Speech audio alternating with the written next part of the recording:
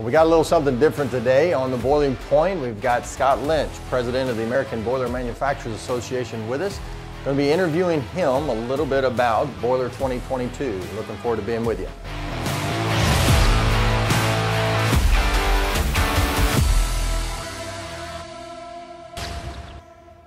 Why don't you take us through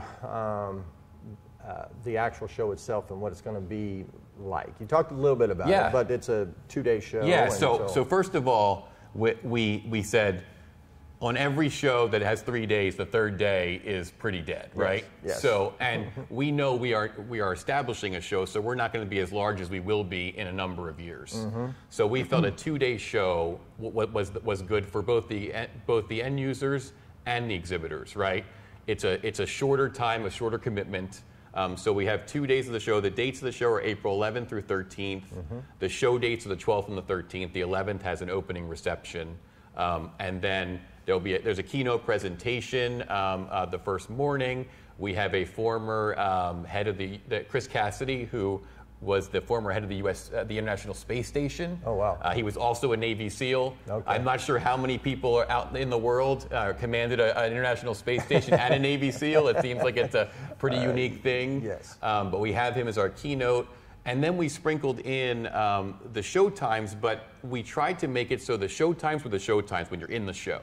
Okay. And outside of that, we have educational opportunities. So we'll have concurrent sessions on the topics that I mentioned. We're talking about like 45 minutes to an hour deep dives with experts in the boiler industry talking about different topics. Yeah. As I mentioned, water treatment, decarbonization, all of those topics that we think are relevant, our members have said are relevant to them. Then you add in that we're doing a couple other things. We're going to have an Ask the Expert session in the exhibit hall, okay? So this is going to be like an Ask the Boiler Technician, Ask the Boiler Engineer, Ask the Boiler Inspector. It's an opportunity for somebody to sit in and just listen to, like, what are the questions? What are the things that people don't know or would like to know more about? Right. They're quick sessions. They're going to be 20 minutes, 20 to 30 minutes. We'll have some canned questions, and then we're going to open it up to the audience. But we're trying to engage people in a dialogue. We don't want it just to be that we're talking to them. We want this to be an opportunity for them to share what they want to learn from us, and from us to share what we think they need to learn about running a boiler room and how we can help them. That's really the goal in the end, right? Yeah. The goal in the end is to create safe boiler rooms, to create boiler rooms that are energy efficient, and try to, and also in some ways also save them money. Yeah. There are a number of projects that we hear about all the time where they doubled production and reduced the carbon footprint. Right.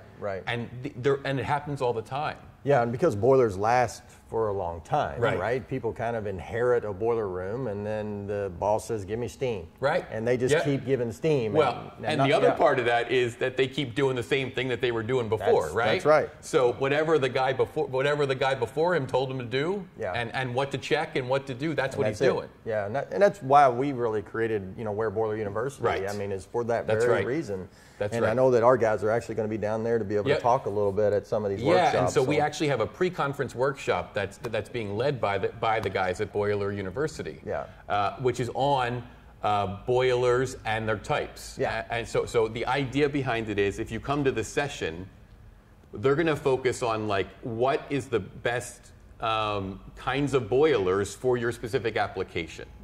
And we think that marries so perfectly with the show, because if you go to the pre-conference workshop and you understand a little bit more about my application and then what boilers are probably best for my app, and it might not be the boiler you have in your room, in your boiler room, might not be the right one, or it could be like a variation on that. Then you walk through the show and you kind of have more knowledge of how that interacts, right? And and why, and also why. Why is this boiler probably a better option for us than it was before? And it also could be, and I hear this a lot, that some of the processing changed on your end, right? That's So you have a boiler that was set up, and then the process changed or something changed, or you're having a different product come through, and that different product that's coming through doesn't have that same application, so then you have to kind of shift. And you're probably losing out a lot on that. Oh yeah, there's no doubt. Well, now I know you've got quite a few companies that have decided to also have some rental boilers actually there. Yeah. So this is really cool. So we've been trying to do some end user tours, and we had a couple of lined up, but due to the the COVID pandemic, and even though we're coming out of it, the hospital is not excited about having 100 people walk through the hospital, right? At this point. Right. So we were thinking, like, what we want to give a unique experience to people, and how do we do that, right?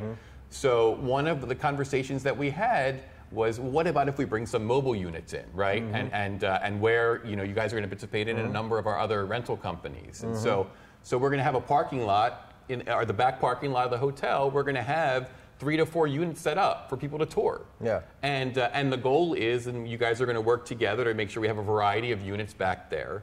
But I'm sure that many people have never seen a mobile unit.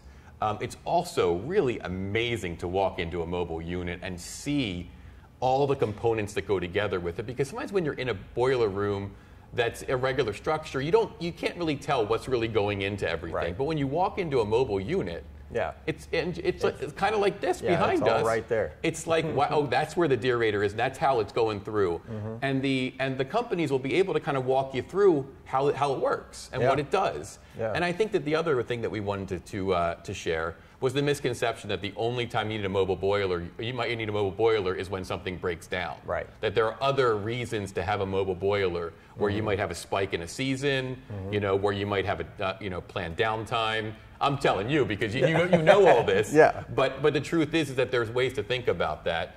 And we wanted to bring something kind of unique to the show, and so we think that's something that people are really going to enjoy. Yeah, there's no doubt. The rental industry is an exciting industry, and I don't mind if you mention some of the guys that are going to be there. Oh, yeah, so the other ones that have confirmed, Nationwide has confirmed to have one, Powerhouse has confirmed to have one, and Cleaver Brooks Sales and Service, yeah. So, and we might have a couple other rental guys that have there, but it's really cool. I mean, these are really impressive, big. I mean, I don't think people understand that either. Yeah. Some of these are huge trailer size boilers. And, and there's a variety of reasons why you would need a mobile unit, but to be able to bring everybody together like that is kind of cool.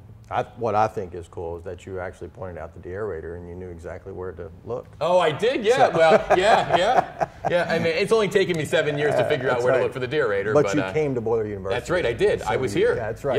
Yeah. And I would say that was one of the key things when I joined up, when I talked with the board about what they said. They said, go down to WARE and just sit through the class. And within 10 minutes, I was lost. I mean, I'm not going to lie to you. Right. But it was great to be able to do the hands-on thing too and see the process, and it really helped me. It definitely gave me a leg up. I would have been lost for even longer had I not done that, and that was great, and we appreciate you letting me come down. No, loved having you. The boiler industry is so important to our country, to our world. People don't really realize that. They just think that these things are just putting out a ton of pollution. I know. And they don't realize that 80% of all products are touched by steam at some point. Right. I mean, and that in some cases the what's going out is cleaner than what's going in, because of all the water treatment and everything that we have to do to a boiler so it doesn't get destroyed. So no, you're exactly right.